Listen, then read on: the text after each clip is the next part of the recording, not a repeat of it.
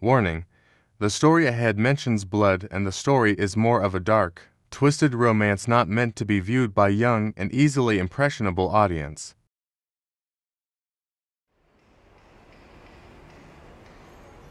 The metal doors had opened, revealing rows of cylindrical glass tubes containing the extracted colors from the victims of the machine. It was a device used to violently squeeze out every drop of essence, blood, and color, whatever was contained within these tubes. Boyfriend felt nauseous. He could just smell the bloody scent that lingered in the air of this very room. The ginger-colored male, however, was used to it. If anything, Pico was all too proud of this, of what he and the members of the facility had spent years working on. Isn't it beautiful, Bee? Pico asked with a smirk, his dark, sunken eyes, worn from years of toiling in this horror show of a facility, simply gazing at Boyfriend, seemingly indifferent to the fact that the blue-haired male appeared on the verge of throwing up. No. Boyfriend managed to mutter out, though unfortunately, it came out rather weakly, a fact he didn't want to admit. He never wanted to sound weak in front of anyone. However, he didn't expect today to walk in on his crush being a murderer of magical/supernatural creatures like himself. An angel. Did Pico bring him here because he knew of that fact? Did he plan to kill him? You're an angel, aren't you, Bee? Boyfriend felt his blood run cold as he heard Pico say those very words. His fear, bubbling up from within, rose. He could feel his hands shaking. His eyes threatened to tear up, but he refused.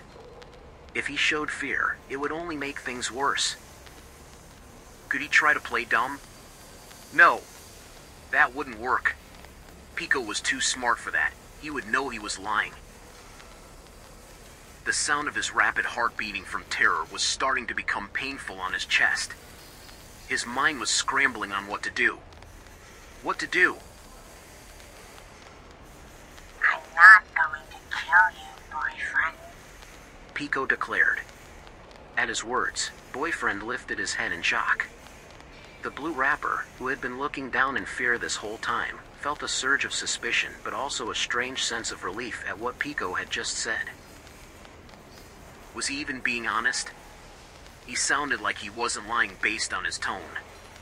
Though, by this point, Boyfriend wasn't too sure anymore. Then why bring me here? He stuttered out. Pico let out a bit of an insane chuckle as he found such a question quite amusing. He patted the other's shoulder, as if being consoled by an old friend at the bar after hearing a particularly funny joke. His hands still bore colorful stains from the extracted hues mixed with blood. Boyfriend considered moving Pico's hand away, but he hesitated, not wanting to provoke the ginger-haired man in any manner, especially when he found such a straightforward question worthy of comedy in a twisted sense. Pico inhaled deeply, endeavoring to regain his composure, letting out a couple more chuckles before finally responding.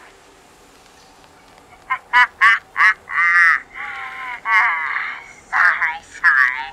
I couldn't help myself. Working here for too long tends to make you find comedy in such simple questions. He removed his hand from Boyfriend's shoulder, leaving behind a stain, a red and blue handprint.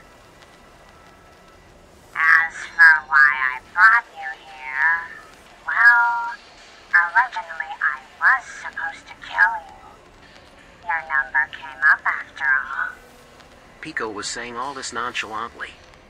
Boyfriend couldn't help but question how on earth he sounded as if he were just having a conversation with friends. But I didn't wanna. Pico shrugged, his mouth forming a cat-like smile, as if he were being playful.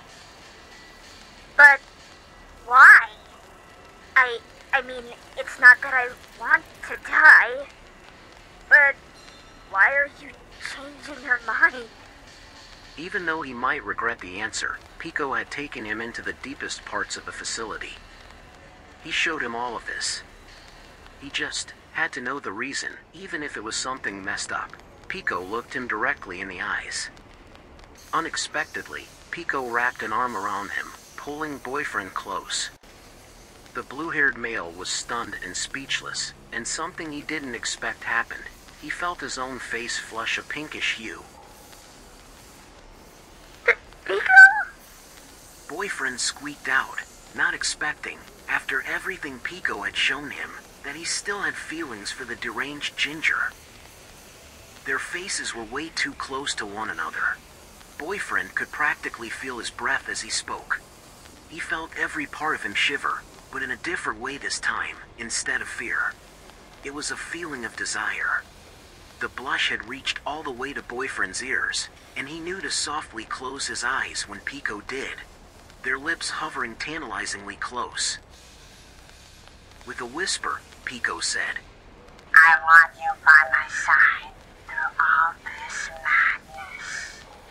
Before he and Boyfriend shared a deep kiss of passion. Was this manipulation? Who knows? All Boyfriend knows is that he's lost in the sweet feeling of sharing lips with the person he'd been admiring. It was as if this was a beautifully twisted dream come true.